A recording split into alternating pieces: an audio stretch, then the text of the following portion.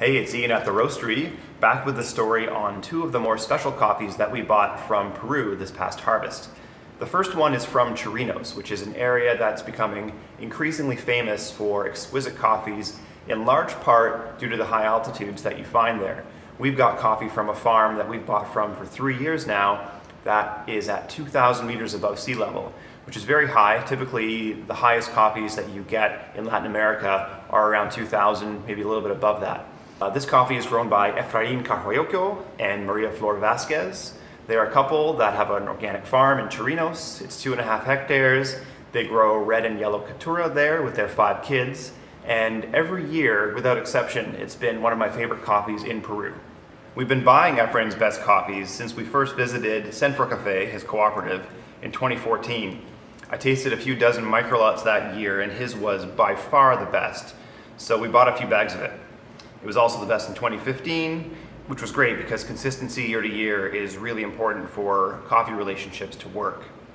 I'd never met Efrain before the 2016 trip, and I was actually quite surprised to meet him at a ceremony where he was being awarded for his second placement in the 2016 Jaén Regional Coffee Competition.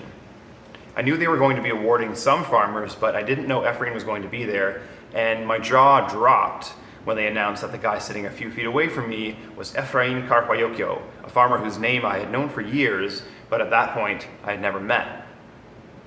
Here's a quick clip from that award ceremony. Por eso le damos este reconocimiento.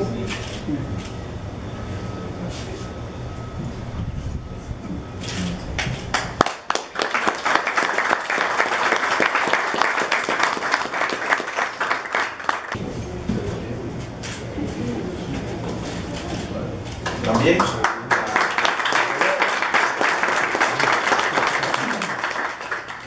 This year we decided to have a bit of fun with Efrain Maria's coffee and present it as a single farm espresso. It's got a really great red apple butterscotch flavor that makes quite an interesting, tasty espresso. It's got lots of body, and because of the high altitude, it's got a ton of acidity. So it's really intense. It'll wake you up early in the morning or any time of day for that matter, and I like it quite a lot. You can also pop a bit of milk in your Efrain Maria, and that acidity will mostly fade away. It's still there a little bit to bring balance, but mostly what you get is a nice butterscotch and marzipan flavor that comes through. So it's a very versatile espresso. Okay, so that's the story on Efrain and Maria for this year's harvest.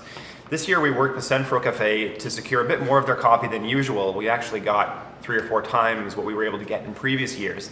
So this coffee should last a bit longer. In past years we had it for like 2 weeks or 3 weeks. This year it should be around through probably mid-June. So I hope you enjoy it while it lasts.